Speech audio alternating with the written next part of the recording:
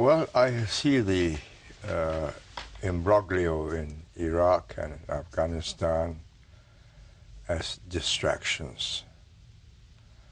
It's not going to change the world, whatever happens to Iraq or Afghanistan, because the major changes that are taking place is the recovery of China and to a lesser extent of India, which means they've got resources to build up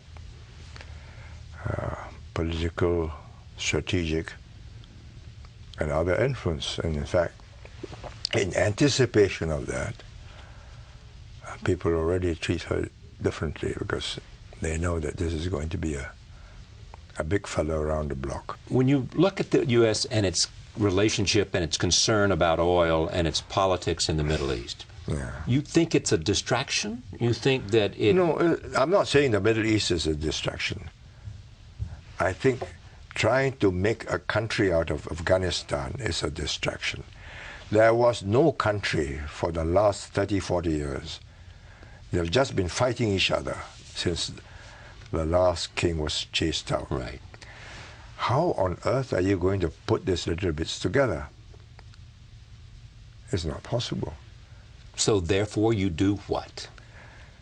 I'm not an expert, but in my simple mind, it strikes me that you won in Iraq, you won in Afghanistan, not because you fought the Taliban, but because you got the Northern Alliance to fight them. Exactly. And you provided the Northern Alliance with intelligence and the capabilities to bomb them and target them. And they captured the South.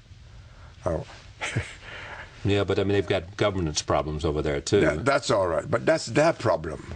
Why do you want to make it your problem? So what would you do? Would you pull all the troops out and let whatever happens to Afghanistan happens to Afghanistan? It's not that threatening to the United States. Is that the argument? I don't know about that, because I think it cannot be more difficult for the United States than to have your troops stuck there. The Russians are a brutal, ruthless, so a lot of army people. Right. 120,000 of them were there. But they had to leave. Yeah. And we helped that because we supported the Mujahideen. Yeah. The Mujahideen had a lot of support from around the world who wanted to see the Soviet Union take it. Yeah. But those who argue that if Afghanistan is abandoned, first of all, the world will say, or people will say, look, you left Afghanistan once before after the Soviets had left, and now you're leaving again. The United States has to stand for something, and it has to show that it's prepared to stay. No. You don't buy that at all. No. You can't solve all the problems in the world.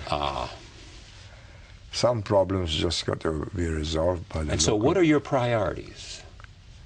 For Singapore? No, for the United States. What should be the priorities? I cannot think. I'm not an American. I do not calculate in American terms. I calculate what Americans are likely to do in relation to what will happen to me. Yeah. Well, that's why they listen to you. That's why you're going to see Mr. Bernanke tomorrow, and that's why you're going to see Larry Summers, and that's why you're going to see all these American officials. They want to know.